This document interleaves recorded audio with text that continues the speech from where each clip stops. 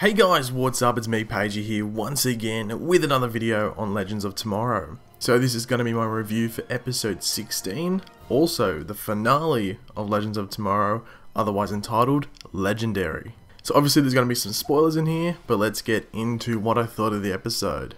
So firstly, I thought Rip was a bit of a sly dog at the beginning when he used that hologram instead of himself to drop the legends off. But God, it was heartbreaking when Sarah was told the news that Laurel had been killed by Damien Dark by her father. It was incredibly sad, you got to admit. I thought it was hilarious when Ray thought Captain Cold dying was a sign of himself and Heatwave, you know, to team up and finish what they started. But God, like, Rip was definitely trying to win the award for Dickhead of the Year with the way he dealt with Sarah, pretending like it wasn't his fault, like he didn't really care. Even though he does redeem himself later when he goes to talk to Sarah and explain it all out. Even though I'm not sure, like 100%, that Laurel was beyond saving, but in regards to other effects it would have had on the timeline and different events, it would have been risky as hell to try and do it. I thought the message through time with Kendra was pretty cool, how she recognized the helmet in Rip's little office area. I thought that was pretty, like, smart, if you know what I mean. It was really cool to see the transmutation with Firestorm, because I think they sort of hinted at it earlier this season, like they mentioned something along the lines of that. But finally getting able to see it was really cool.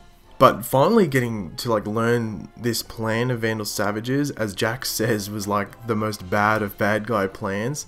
It was pretty awesome, and it definitely outdoes anything we've seen on Flash and Arrow, like the extent of it, if you know what I mean. The three-pronged takedown of Savage over the 3 different time periods was really awesome. And it was also funny seeing Ray and Heatwave teaming up again. But the montage of Savage getting beat the hell up was awesome. And each kill was sick as well. I was like, oh my god.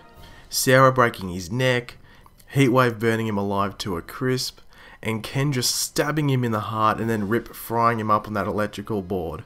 I was definitely curious on how they were going to stop that last meteorite after like Firestorm transmutated one of them and then the Ray shrunk one of them. I was wondering what the hell are they going to do with that last meteorite. But when Rip picked it up with the Wave Rider and drove it into the sun, I was thinking, holy crap, that is crazy. Is Rip actually going to die?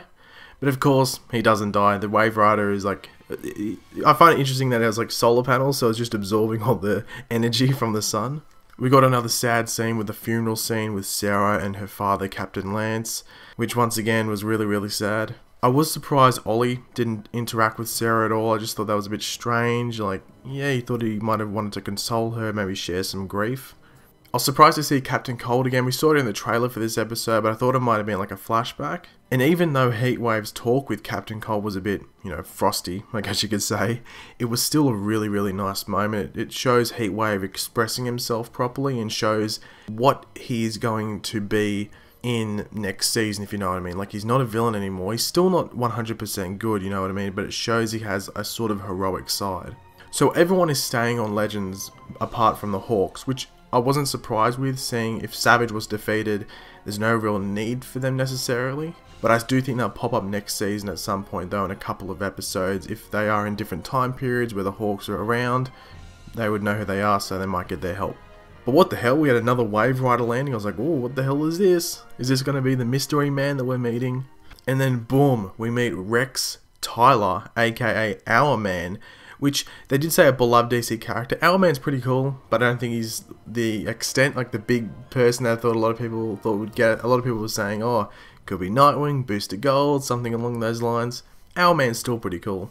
And he is a member of the JSA, the Justice Society of America. So that opens a lot of doors next season, so I'm surprised. But it was interesting to see that Heatwave had sent him back to get them. Really interesting. But next season is going to be awesome. It's going to be insane. It's really interesting. We're going to have a Supergirl. We're going to have all 4 shows. So Supergirl, Flash, Arrow, and Legends of Tomorrow having a big crossover over 1 week.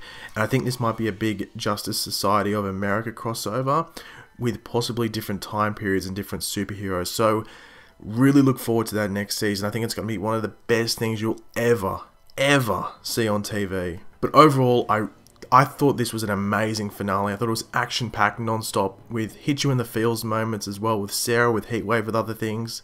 So I think they did a really good job. And Legends struggled at the beginning of the season, I think, and at certain parts. just because it was trying to find its feet. But I think they've done a really, really good job with what they had to play with and the amount of episodes and stuff like that. But thanks for watching, guys. If you want to leave a like on the video, it'd be very much appreciated. Leave any comments in the comment section below. What did you think of this episode? I thought it was really cool. Are you excited for Justice Society of America stuff next season? And if you're new around here, make sure to subscribe. I'll catch you later, guys, and goodbye.